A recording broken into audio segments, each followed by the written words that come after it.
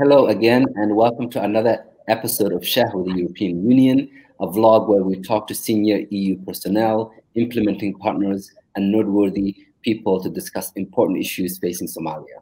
My name is Hassan Gedi Santur, along with my co-host, Kalsan Abdi. July 1st marks Somalia's 61st anniversary since gaining independence. The European Union congratulates the people of Somalia on this momentous anniversary. To commemorate this joyous occasion and to help us better understand what this day means to the Somali people, especially the youth, we are joined with Ambassador of the Delegation of the European Union to Somalia, Nicholas Berlanga. We have Badra Yusuf, a Somali-based researcher, entrepreneur, and director of Ruksan, a female-led social enterprise providing evidence-based strategic analysis consulting services here in Somalia, and Mahad Wasuge, lecturer, researcher, and executive director of Somali Public Agenda. Hello, everyone, and welcome to Shah with the European Union. I will now turn it over to Ambassador Berlanga for a brief opening remarks. Ambassador. Thank you, Carlson. Thank you, Hassan. Welcome, Badra and Mahad. This SAD is intended just to open spaces for thoughts. It is a location to stop from our busy present and start thinking beyond the present and start thinking about the future. And what can we do best for the Somali society and for its citizens? So I'm very happy that we are celebrating the Independence Day using ideas and exchanging among ourselves about how we can serve the Somali society best. So welcome again, and very happy to be part of it. Thank you, Ambassador. This is a question for everyone. What does Somali Independence Day mean to you? And we can start with Badra. Welcome. And thank you, Hassan and Kasson, for having me. First of all, I want to congratulate everyone, to you, the Somali community and the young generation, on this important day. For me, it means hope. If you look back at the future and what our people who and have paved the way for the younger generation have done for this country, we will realize that the young people have now, better access to education, to technology, and I believe that they can overcome all the challenges that we have now in this country. So I would say to the younger generation in Somalia now, we should see this day as a day of hope, a day that also unites all of us together, no matter where we are, and that we all of us work together, that and whatever gains that we have made in this country the past 10 years, that we work together in accomplishing more for the society, making sure that we also learn what happened in the past, not only during the colony but also during the Civil War. We stand against everything that has to do about social inequality, and that also the younger generation feel that this day is not only a day that we should come out and celebrate. We should see it as a day that reminds us of what happened before, during the colony, but also during the Civil War, and that we stand together and make our leaders accountable, but also show accountability throughout, in the year, not only that we come out this day for celebration. So happy Independence Day to everyone. Anything you'd like to add, Ambassador, to what? Yes. No, I think what Badra said is very important, and I cannot other than subscribe what she said. We said that today, we should use this kind of celebration to open our eyes. Have a longer perspective. I am defending, whenever I have the opportunity, I defend how the Somali society has changed for the last 4 or 5 years, and it has been a tremendous jump ahead. And even with my limited possibility to go around Mogadishu, I can see the changes. I have seen myself the changes for the last 2 or 3 years. The only thing that has not changed in Somalia is politics, unfortunately. So I think the young people, the strength of the young people, the resilience of the young people, the creativity of the young people is changing the country. and we should try also to make politics to catch up with these changes. I think this is the bigger issue. And about the young people, despite what Badra said about the importance of, how now the interconnected society, the interconnected young generations are behaves as any other young generation in the world, I still have a thought to say about education. We need to do an effort to make sure that all Somali children could go to school. I still see some faces when I look at faces in the streets or during one of my tours or visits, faces that clearly belong to people that have never gone to a school. That the only possibility to socialize has been a coffee shop or a militia or the army or a weapon. So we need to change that dynamic. We cannot forget that and try all of us to work to give at least a basic education for all the children in Somalia. Mm-hmm. Absolutely. And Mahad, did you hear Carlson's question before we lost you? We asked everyone to go around and talk about what independence means to you. Yeah, thanks, Hassan. It's really a very important historical event for us.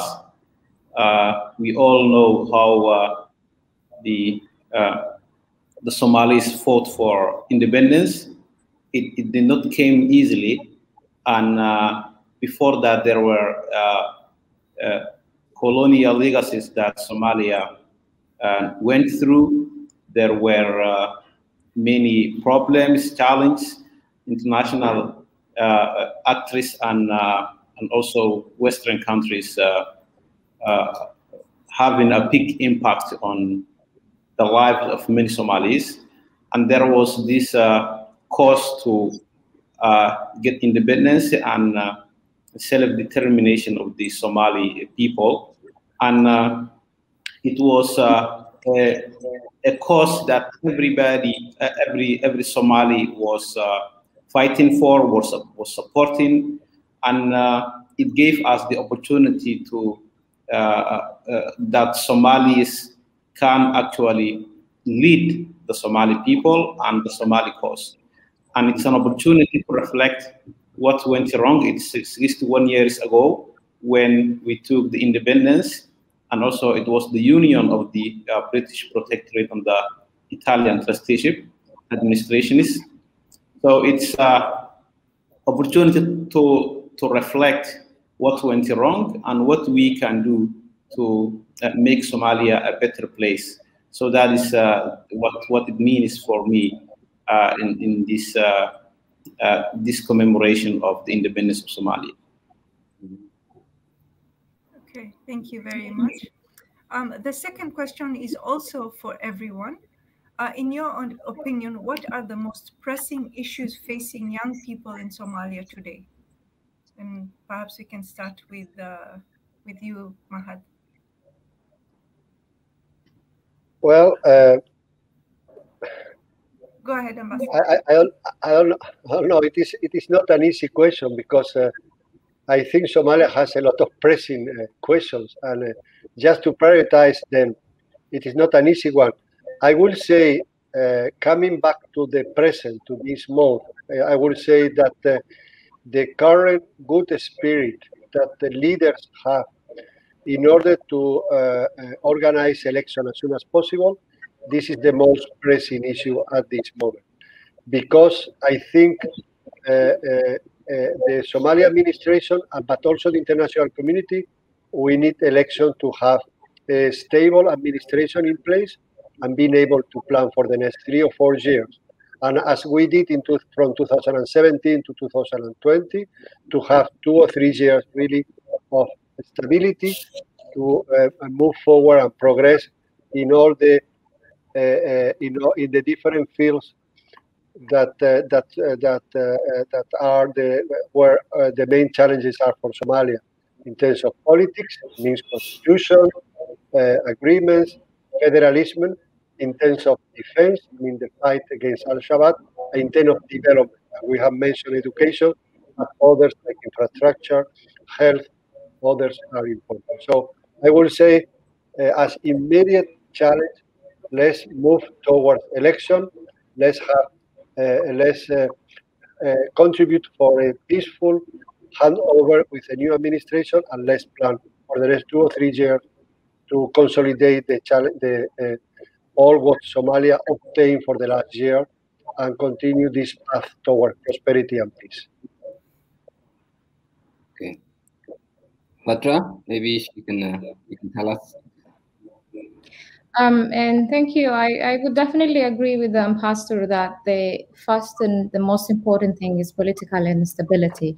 And I also do believe that we shouldn't be also forgetting about all the social issues, including and the challenges that the COVID-19 brought, not only the health-wise, but also the economic-wise as well. We have to keep in mind, we have to also closely monitor what's happening now in the markets, what our micro level and small entrepreneurs who are sitting in the markets are facing. And on top of that, I would say also, education and health are the two most important things that I haven't really seen. I have seen many people talking about politics, but I haven't really seen a lot of discussions on that's happening on the education and this country, and that there is a need for an immediate attention on not only having access to education, but also making sure that there is access to quality education, and that the education system in this country is also regulated. I feel like that is as important as the political situation in this country is, and also the health sector as well. So I would say, and I would really say that there's 4 main issues: the politics, the economic side of it, especially focusing on and the impact that the COVID-19 had in our markets, and also on education and health. Thank you. And Mahad, would you like to add anything to what Badra said? Yeah, thanks, Hassan. I think I agree very much with Badra and the ambassador on the pressing priorities. I would add that I engage most of the time Somali youth who have been living and trying to do change in Somalia. And what I think is a priority for the youth, for instance, is getting opportunities, employment opportunities, as well as education opportunities, and also opportunities to express their feeling, platforms that they can discuss and be part of the discussions that are ongoing in the country. Badra, can you tell us, as a female entrepreneur yourself, what are some of the obstacles and opportunities for Somali women in breaking through the business and taking on more of a leadership role in business? Thank you. I think I'll speak from the heart. There are many challenges that women face. I would start with the structural barriers that women face, but also the social beliefs as well. That we talk a lot about giving women access to leadership positions, but for me, I believe that women have been there all along, starting from the independence time throughout the government time, the civil war time, and they were playing a key role, not only in providing or working in the survival of their family members, but also making sure that the political efforts in this country materialize. So I would say, first of all, we need to acknowledge that women are there. They are born leaders. They are leaders. And the most important thing for me is to make sure that we look at all the leadership positions, starting from grassroots level to the top level. Most of the times we end up looking at the top level and we forget about the grassroots level. We have to look at the village structures, the community structures, the district structures, the state structures, and all the way to top level government. We also have to look at the private sector as well. They also have structures in place. We have the Chamber of Commerce, we have other institutions that are led by the private sector. We have to challenge all of them that we need to have women in all the leadership positions, and not only because we are looking for quota only, but because women are capable, they are educated, they can lead. And I think we have seen many women in the different platforms. It's just that look at now the Independence Day, we are celebrating, but do we have a list of women heroes that we are celebrating? So for me, the most important thing is that we have to acknowledge that there are women role models in this country who have been part of all the struggles. Once we acknowledge that, I think it starts from there, and then we can push all the different institutions. And I would say both the public and private institutions are equally important. We shouldn't really look into only the public institutions and push for women's representation. We have to discuss about access to employment opportunities for women in all institutions, both the public and private institutions, and move and slowly to in all the different sectors. So I would say and really we have to and first of all start acknowledging our women heroes and mentioning their names during these important days. Thank you. We lost Mahad for a second, but we have him back now. And Mahad, I just wanted to ask you a question that is sort of a continuation of where we left off the last time before we left you. As a researcher, you speak to young people all the time. What issues do they say they would like to see the upcoming government after the elections tackle? Can you give us one or two really concrete issues that they tell you they want tackled? Yeah, thanks. That's a good question. I think there are priorities for the youth.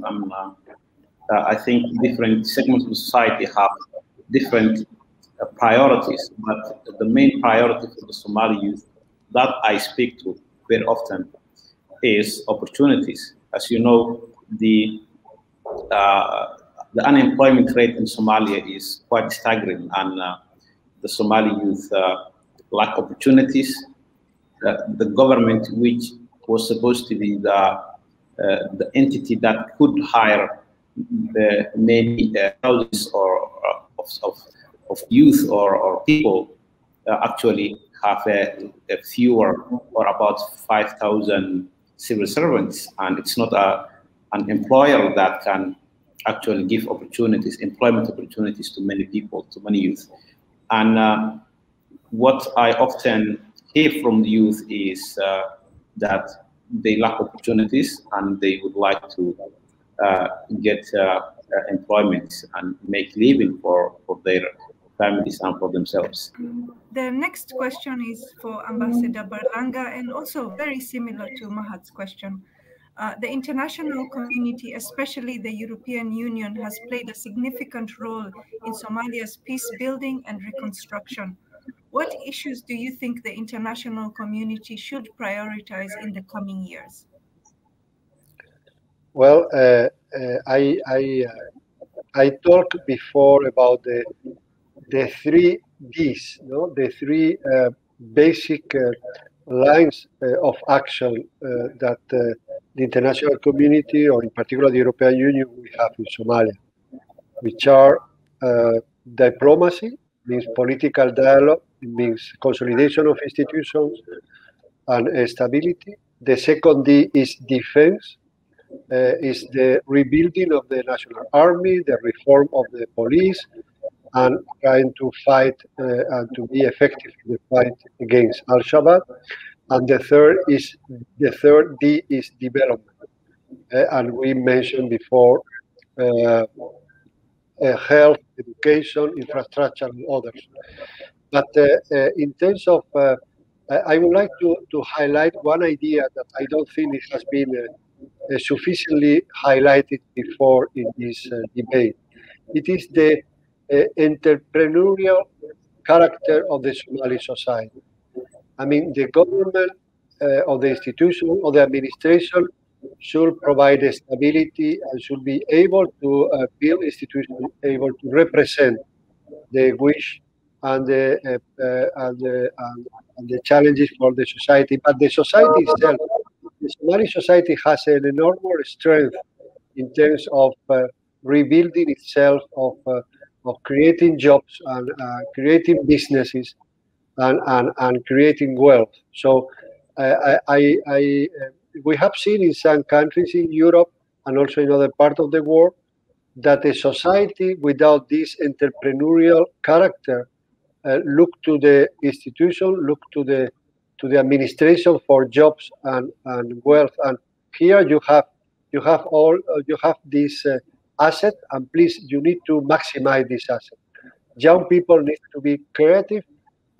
Middle-aged people need to continue creating enterprises, businesses, and jobs. And the only thing we should require the administration is be effective in terms of representation, stability, and creation the condition, the legal security, the legal condition for the businesses to continue to flourish. I am very happy to be surrounded by young people, young entrepreneurs, in particular women, that would like to walk their own path without too much interference coming from the administration. And this is the Somali way, in my opinion, and this is something that you should preserve. Thank you very much, Ambassador. The sixth question is also for you. As you know, we have an election coming in Somalia soon. What is the role the European Union is playing to ensure that the upcoming election is fair, free, and inclusive? Well, that's a tricky question, and we can play with the words. Unfortunately, let's be clear. I think we should not talk too much about free and fair election for the next election. I think we should all recognize the leaders, but also part of the international community, that we have failed. In 2017, in 2018, there were engagements, commitments to open the participation, the election for the participation of the people. And this will not be the case in the next election. So in some way, we have failed.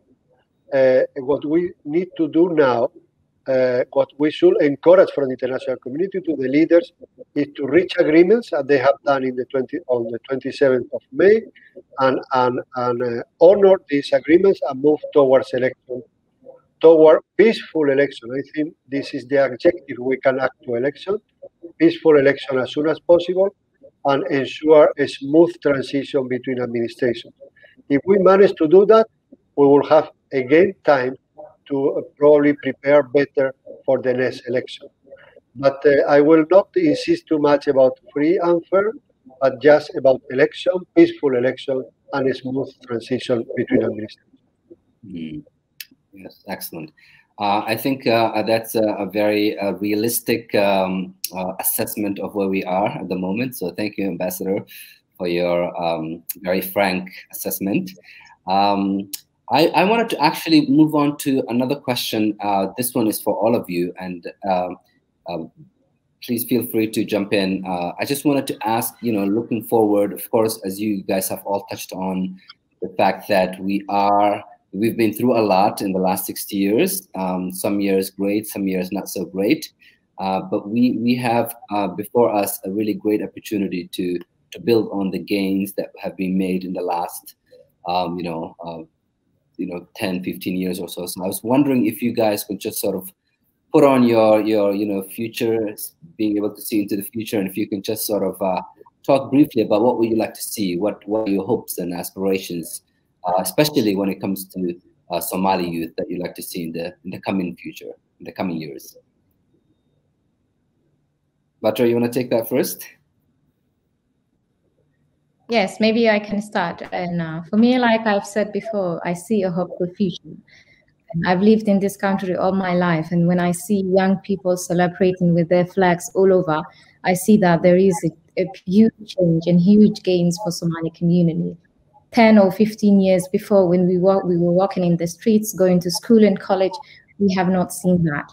But still, even with that, there is a huge gap between the government and the community. And I think we need to bridge that gap, bring them together, so that also the community, especially the younger generation, feel that what government means to them, and that they also feel that it is their responsibility to make the government accountable, to participate all the discussions that are happening, all the policy decisions that the government is taking, and that they should feel that it's not about the future, it's about the present. If they are not part of all the efforts, all the discussions, all the decisions that are taken now and today, I don't see the hopeful future that I am dreaming now. So I would say, it is up to the young generation to decide that they play a key role in what's happening in this country, and that to make the leaders accountable, that they push for.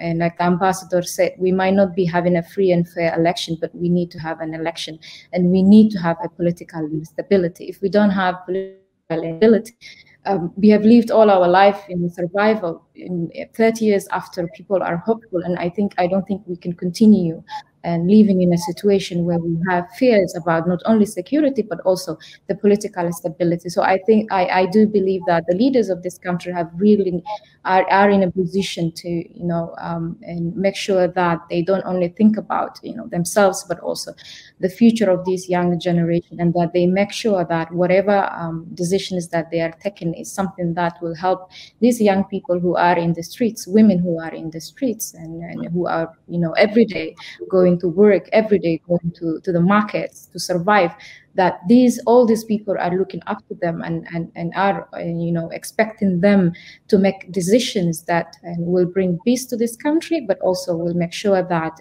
there is prosperity in the future for the younger generation and for all the Somalis in this country and also outside. Well, thank you so much, Badra, for those very wise words. Mahad, so yeah, finally, I would like to turn to Ambassador and just ask you if you wanted to add anything to what Badra said, last comments, observations about the future of Somali youth in the coming years. Well, I would like to insist in something that Badra said. I have a lot of confidence. The European Union has a lot of confidence on the new generation, on the young generation. We really believe that the young generation are the real alternative to this survival strategy in which most of the society still live. So I will request this young generation to work in two directions. One direction is to continue to be creative, to continue to be dynamic, active, connected, and trying to act as normal citizens in a normal society. So this is more to the external world. And also, I would also like to request the young generation to look inwards and to create initiatives that integrate, that make a more inclusive society, that don't leave people behind. More and more, we can see a difference between those young people living in towns and those young people living in rural areas. I mean, we need policies that integrate them. And I have a lot of confidence on young people setting up and developing policies, strategies, and initiatives that integrate also the people living in rural areas. Thank you very much. We have been speaking with Ambassador Nicholas Berlanga, Badra Yusuf, and Mahad Wasuge. We have reached them in Mogadishu, Somalia. Thank you all for joining us for another episode of Shah with the European Union. Thank you, everyone. Thank you, everyone, and happy Independence Day. And I hope you guys all find a wonderful and safe way to celebrate this very momentous occasion. Thank you, Ambassador. Thank you, Mahad. Thank you, Basra and Hassan.